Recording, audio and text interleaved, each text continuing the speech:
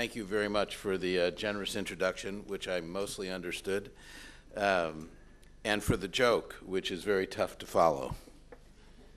If we can get my slides here. Okay. So I'm going to talk this morning in the few minutes I have about childhood onset disorders, and in particular about developmental psychopathology and how we can put it in the context of the overall care system, but how we need to begin to think about the role that it plays in the lives of children. So what we tend to forget is that the world has changed a great deal when we think about children. Not so many years ago, 50 or less, the real focus in children's health care was on infectious disease.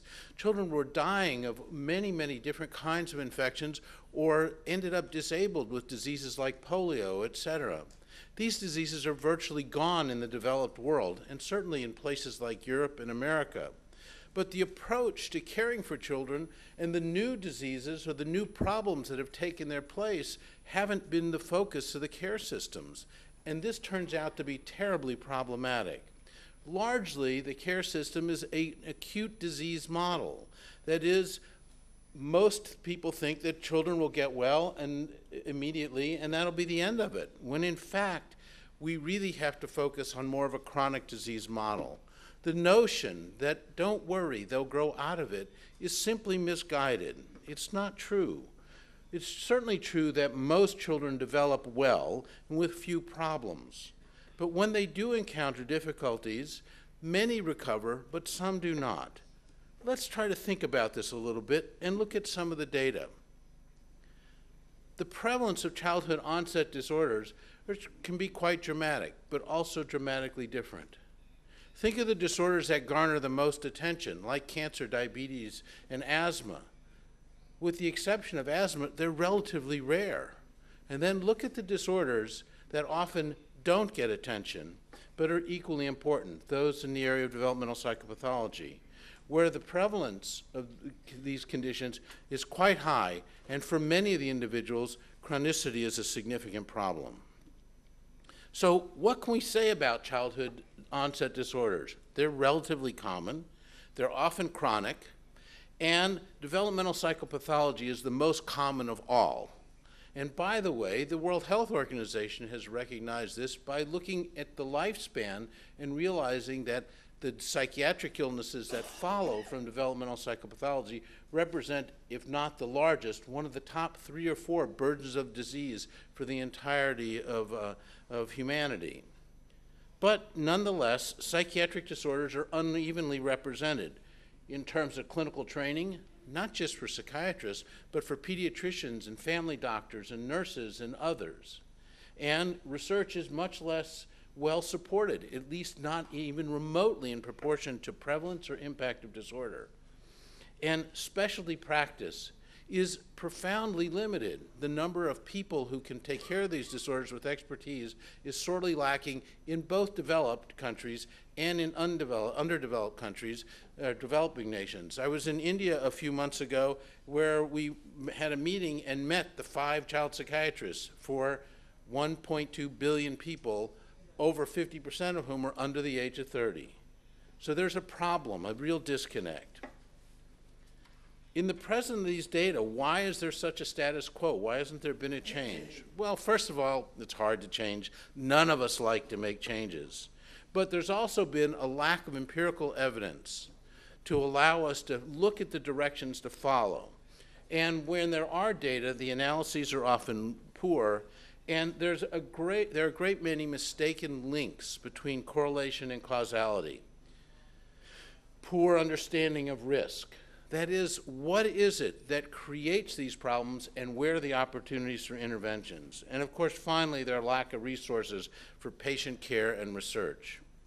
This is a study that appeared in the New England Journal of Medicine last year. It's a remarkable bit of evidence, but one that is really characteristic of the kinds of data that we find when people begin to think about children's developmental disorders, developmental psychopathology. In this study, you see a very robust correlation at the nearly 0.8 level between the amount of chocolate consumed in a country and the likelihood of having Nobel laureates. You'll note that Italy needs to catch up and start eating more chocolate. But the notion that chocolate consumption in any country plays any role in the intellectual development or scientific improvements in that country is naive and foolish. Now, you laugh at this study, but I can show you dozens of studies, and I will mention a couple in my remarks in a moment, that suggest similar silly causal relationships. Causal relationships. One can correlate many things, but finding causality is a challenge that really requires careful and explicit science. And it begins with careful studies of populations to understand not only the number of people with disorder, but the nature of those disorders. I'm going to talk about two disorders as exemplars. First, autism spectrum disorder, and then second, ADHD, in which I will somewhat disagree with our esteemed colleague, Professor Sartorius. This is a slide showing the changing prevalence of ASD across countries and over time. And what you can see is that, generally speaking, over the past 20 or 25 years, the prevalence of ASD, autism spectrum disorder, has been rising rather dramatically, raising a great many of concerns about whether there's an epidemic of ASD. Please, I can tell you now, there's no epidemic. You can relax. We don't have to get ASD vaccinations, but that there is a really important story underlying this. If you look at the studies that have been conducted, and these are a series of prevalence studies in the United Kingdom, and what you see is over time, there's significant change. It goes from 0.1% to 1.6%. A 16-fold increase in a very short period of time, 10 years. The likelihood of that being related to genetics is very small. The possibility of it being related to some toxic or infectious event is reasonable, but one would expect to see other kinds of disorders appearing at the same time. And there have been no changes in prevalence of things like intellectual disability, cerebral palsy, etc., other developmental disorders. So it requires that we stop and think for a minute about the data that are presented to us. And what you can see very quickly is that there are a number of big differences in these studies, ranging from the age at which the studies were conducted to the nature of the studies. The bottom study, the one with the lowest prevalence, used only administrative data, the kind of data that are really quite weak, whereas the top study went into schools, both special and regular schools, to try to ascertain all the children.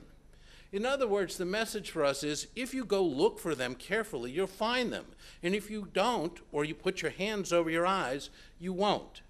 And it has nothing to do with an epidemic. It has to do with the foolishness of the way we conduct our science. This is another way of looking at prevalence studies in the United Kingdom. And once again, we see tremendous increases in prevalence, going from 10 per 10,000 to 157 per 10,000.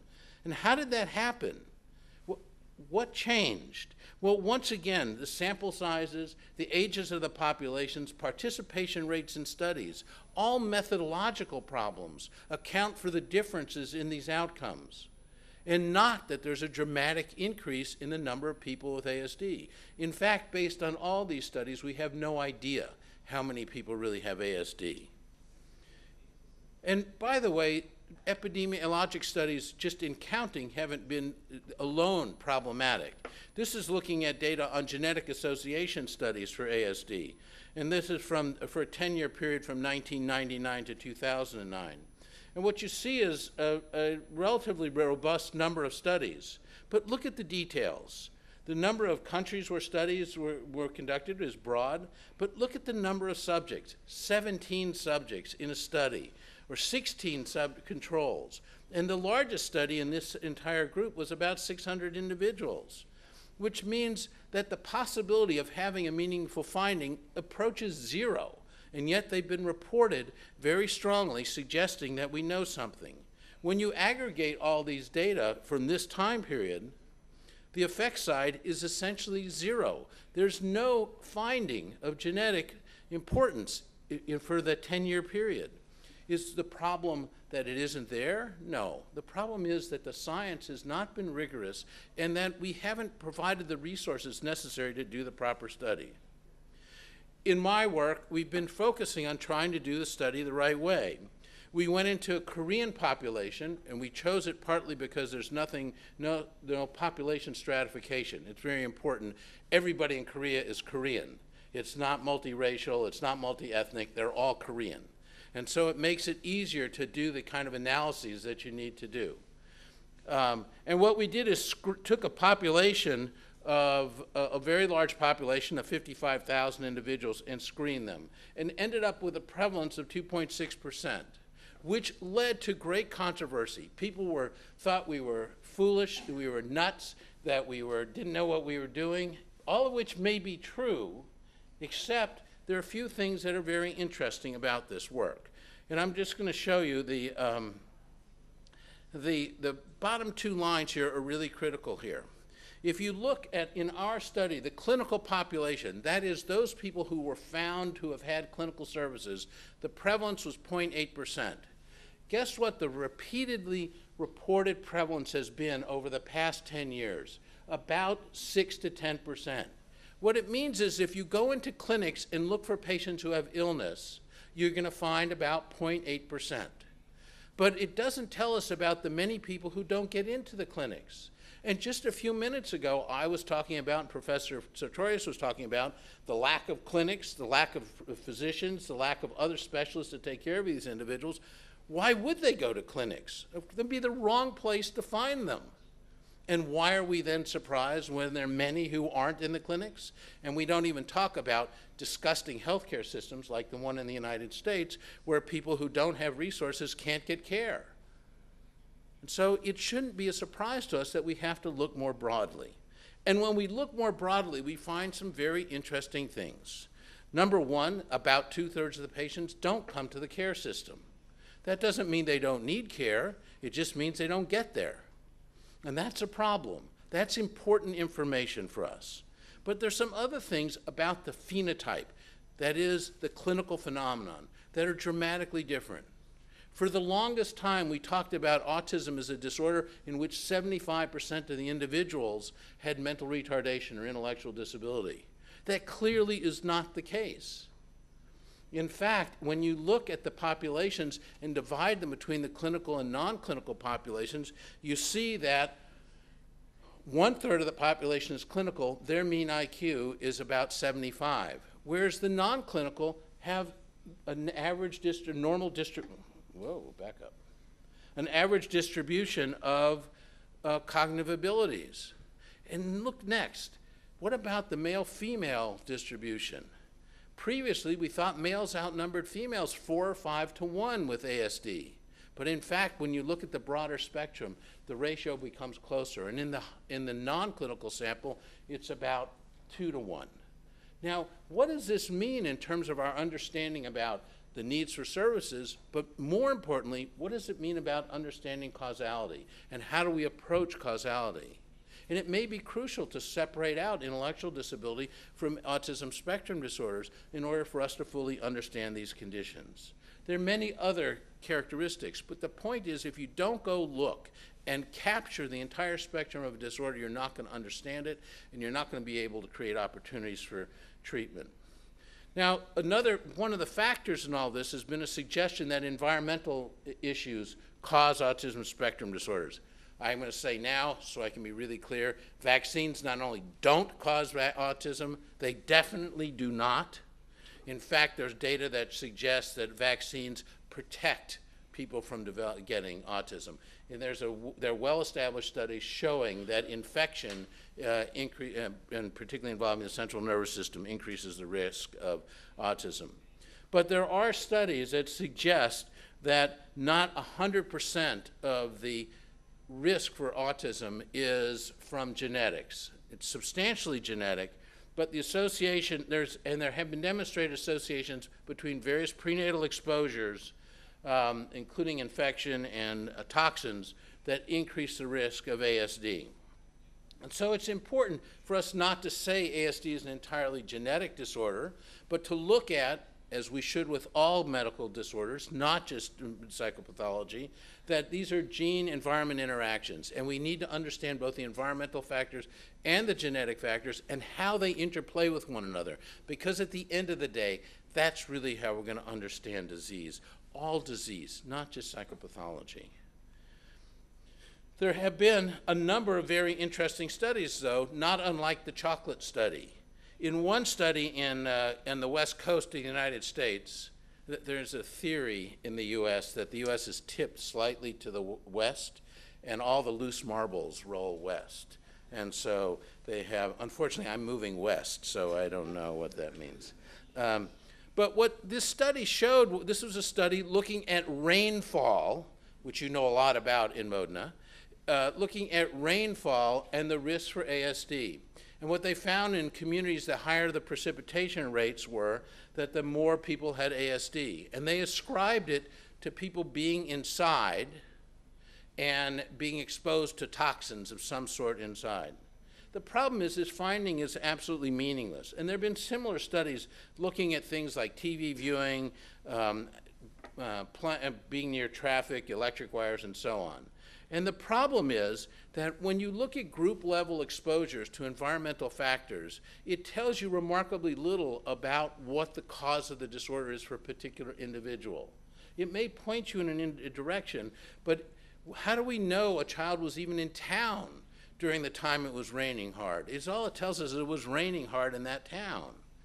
And this leads to something that's called an ecological fallacy. The ecological fallacy is two things. Number one, that just because there's an environmental factor, you have to know that the individual is exposed to it. And secondly, it has to be plausible. And there's no plausible mechanism that was shown here. And so until one does epidemiologic studies looking at individual exposures, like lead level studies have been, it's going to be difficult to show causal relationships, and it'll distract us from other kinds of work that we need to do. When we also have to look at who we study when we do these kinds of studies. This is a paper that appeared a couple years ago in the American Journal of Psychiatry, in which they showed, or they tried to conclude, that genetic heritability played a remarkably less role in the causes of ASD, and that environmental factors played a role. Well, they looked at 192 twin pairs, which on the face of it seems quite impressive. Unfortunately, it came from a study of 1,100 twin pairs with only a 17% participation rate. And that participation rate proves to be very problematic.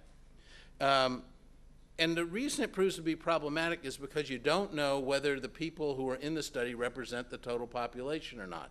And in fact, they didn't, despite some analyses to the contrary. In addition, the database that they use, the sample from which they drew the population, is an administrative database, and people move in and out of it. So it's not even representing any particular part of the population. So in this case, the kinds of conclusions about environmental factors and genetic factors could not be arrived at, but nonetheless it became popular. So there are a lot of challenges in doing epidemiologic studies, and in particular environmental studies. That is, it has to do with selecting environmental factors, which ones, how to protect from the ecological fallacy, how to establish something that's biologically plausible, so that it's something that we can truly explore both in humans and then go into animals to try to understand what's happening. And we have to have study populations, samples that are appropriate for the work that we're doing. It is possible, however, there are a number of plausible biological models, and I'm just going to show you some risk factors at this point. There are studies now that have shown that there are a number of risk factors already in place for autism. Not all the studies show everything, but at least there's some indications. But most of the studies to date have had limitations that I've discussed already. However, we've done an environmental risk study, again going in and taking total population samples and looking at multiple cohorts to see if you have the same things in similar cohorts. And I'm just going to show you some data quickly that'll give you some sense. So these are large samples, 15,000, 8,000, 10,000 children. Not, I mean, they're of sufficient size to have power. And what we do is screen them for ASD and then look at it for environmental risk factors. And in one cohort study, the things in red are statistically significant. And what we find is that in children with medium level ASSQ screening scores, that is the first column, scores 10 to 14, they have moderate ASD versus the people in the far right-hand column who have have very symptomatic ASD, that the risks, I don't know why this is going forward, that certain things appear. Advanced paternal age, not something previously well understood. And parental smoking during pregnancy, a general risk for many forms of developmental problems, and maternal drinking, again, not a surprise. In another cohort study, looking at about 3,000 children, we had similar findings. Advanced paternal age appears again, as does smoking, and for some groups, alcohol. So there are convergent data now suggesting that there's an increasing risk for certain phenomena causing ASD, which points us clearly in the direction of certain kinds of interventions, certainly decreasing smoking and drinking during pregnancy. This is one other study, again, that shows from a different cohort. This is a subpopulation of an epidemiologic study, but again, highly powerful advanced paternal age and smoking and drinking during pregnancy. Really amenable to interventions readily available to us. This is a study that shows us that also socioeconomic status, disadvantage increases the risk of ASD, but only for those individuals who are not intellectually disabled. So the risk of intellectual disability may be a different phenomenon. And this study from the American Journal of Psychiatry, this is a Swedish cohort, shows that birth weight also plays a role in risk, with very low birth weight and very high birth weight increasing risk, which, by the way, also applies to other medical problems, not just ASD. In the past 5 years, there have been a lot of changes in ASD with larger samples, better measurement, and the estimates are that about 25% of the cases can be attributable to specific risk factors, mostly specific alleles or groups of alleles, but some environmental factors clearly play a role. The past 5 years have seen enormous change, largely because of changes in samples and the kind of patients that we have access to, which is broader than just those who show up in clinics. But we only understand risk, and causality is a long way to go, and sampling remains to be a problem for us. The problem is similar for ADHD, where prevalence rates, at least in the United States, appear to be high and stable.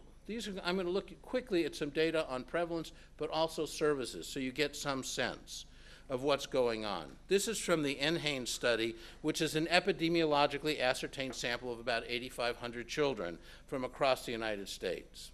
And it's a multiple stage process where you ascertain a population in a community, then you screen them, then you do detailed evaluations, and they actually saw all the children. And these are the ages of the children and the rough sample size. And parents were talked to as well as the children. And there were a number of interviews and medical examinations and follow-up questionnaires. And they looked for multiple diagnoses, including ADHD, so comorbidity was part of the question. And this has been published in, previously. But the point here is that the prevalence of ADHD in the United States in this study, a 12-month prevalence, that is during a 12-month period, 8.7%. Now, some of you may say, well, wait a minute, this is manufactured by the drug companies, or this is nonsense, this is hyperactive children because they get too much sugar.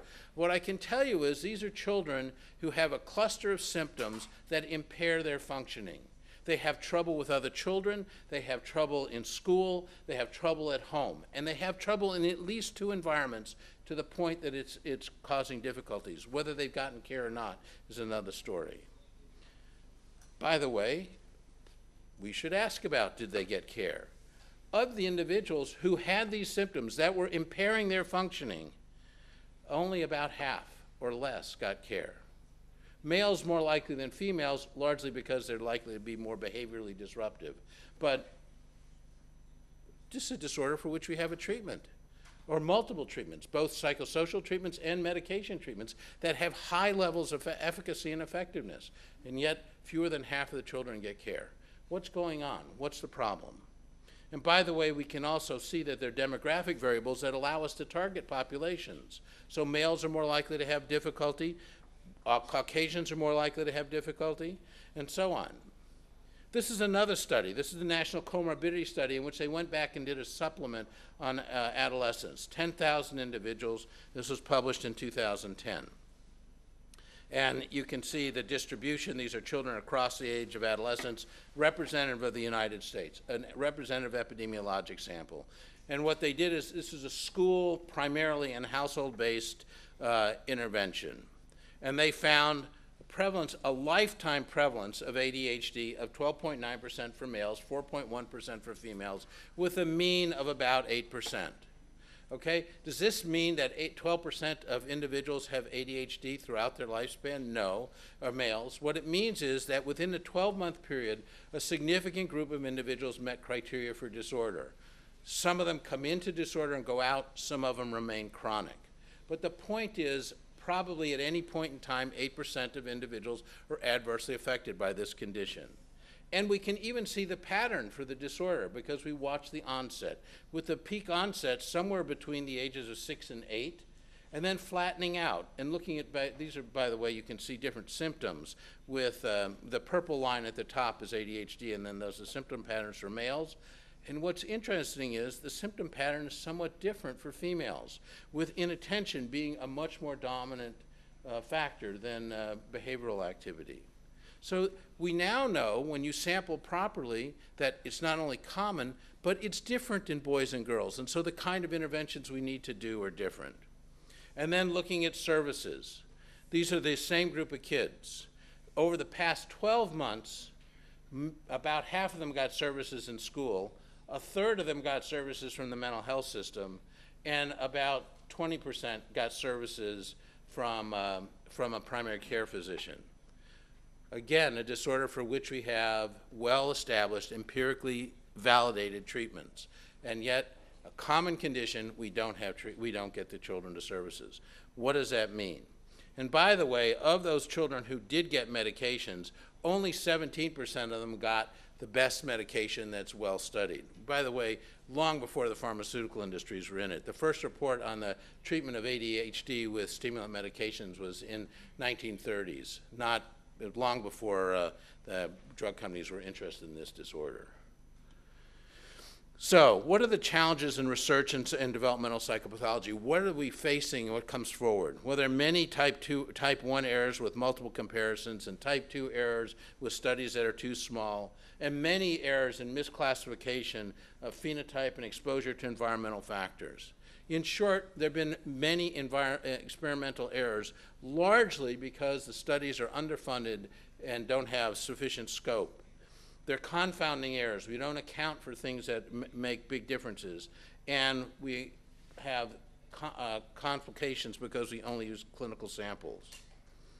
So what have we learned? Risk factors have to be measured at an individual level, and they must be associated with a plausible disease mechanism. We can do that now.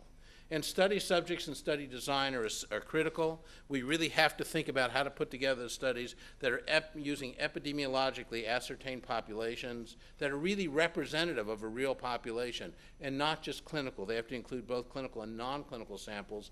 And because we're studying developmental disorders, they have to be longitudinal. And there are a number of longitudinal methods we can use to understand development and disease states and how they change over time. But I think we can say some things with great certainty.